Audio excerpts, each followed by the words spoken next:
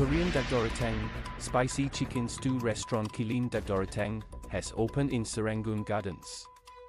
They have over 50 outlets in South Korea. Its first Singapore outlet seats 55. Established in 1965, Kilim's menu is kept simple.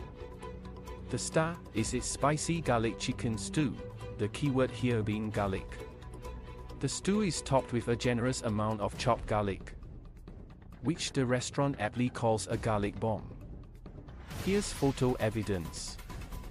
They have two options for the stew: spicy garlic chicken stew or Korean chicken hot pot, while the latter is a non-spicy option.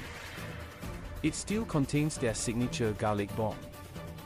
The prices start from 36.90 Singapore dollars plus for a 2-person portion.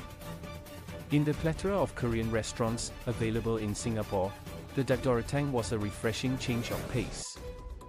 We felt that the spicy and garlicky soup had the right kick, but true to its name, the garlic bomb hit us quite strongly, especially in our eyes.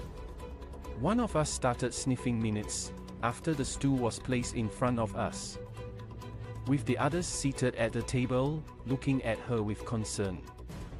But it was soon apparent that she wasn't the only one who was hit by the garlicky fumes by the middle of the meal. Just about everyone at our table was reaching for the tissue box. Interestingly, it seemed like it was just our corner that was affected by these fumes, as we saw guests at other tables who didn't look like they were in the midst of watching a particularly tragic melodrama. Even after leaving the restaurant, our hair and clothes smelled very strongly of garlic, though we're not sure what to think of that one colleague who said this of the smell, nice what? Especially after one of us has hair that still smells like garlic after 15 washes. Yes, we're keeping count. Taste-wise, it might be a tad overwhelming for some, and a rep told Mothership that they will consider giving the option for diners to reduce the amount of garlic they have in their stew. There are various toppings available, such as kalguksu knife-cut noodles for 5 Singapore dollars plus and Korean fried rice for 8 Singapore dollars plus. The hand-cut noodles were chewy and firm.